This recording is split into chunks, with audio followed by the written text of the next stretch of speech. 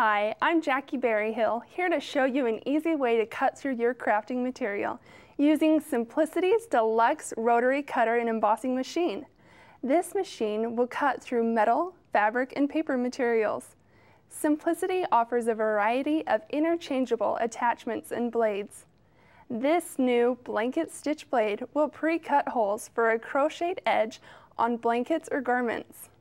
Let me show you one of my favorite blades and why I love this cutting machine. First, before I start, I'm going to make sure that the blade is tight with the roller underneath. Then, when I'm ready, I'm going to line up the fabric in the guiding bar and press down on the pedal and start cutting.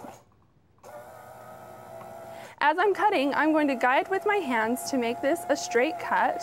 And the nice thing about this machine is that it cuts on pressure and not by the sharpness, so it's safe to use in your home.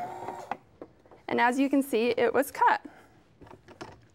And now I'm going to show you the great things that we can do with the embossing disc.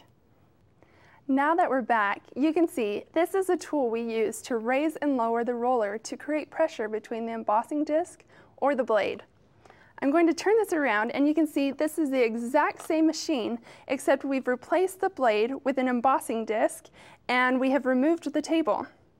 I'm going to put the shield back on.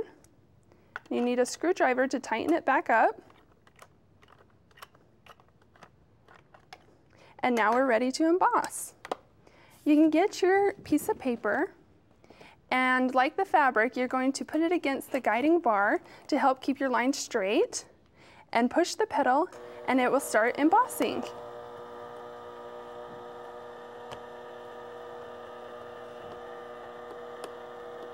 The embossing gives it a fun dimensional feel that every crafter loves. We have many projects that you can see the embossing that we've used. To get yourself started with one of these projects that we've used the rotary cutter and embossing machine on, you can visit simplicity.com or your local craft store to purchase the machine or project book with patterns and tips.